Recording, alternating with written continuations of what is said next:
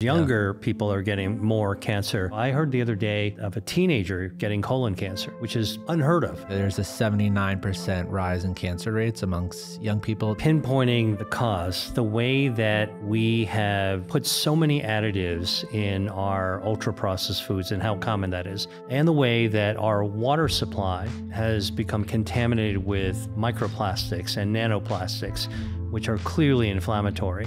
And inflammation sort of sets up the environment for cancers to explode in terms of its growth. Kids leave a sedentary lifestyle. If you're a gamer, you're sitting in your chair all day long. That actually can contribute as well. All these things kind of like degrade your immune system, cause more inflammation, sort of tip the balance in your body just in the wrong direction that would favor cancer. But I do think there's probably more going on than that. But those are clearly some of the factors. Our health is the product of our health defenses firing on all cylinders. Health defense is kind of like home defense. You got your lock on your door, you got a fence at your gate, a latch on your window. All these things prevent the bad guys from coming in, but you wind up actually leaving the window open, keeping the door unlocked, turning off the alarm. And when something happens, it could actually wind up having a real negative consequence.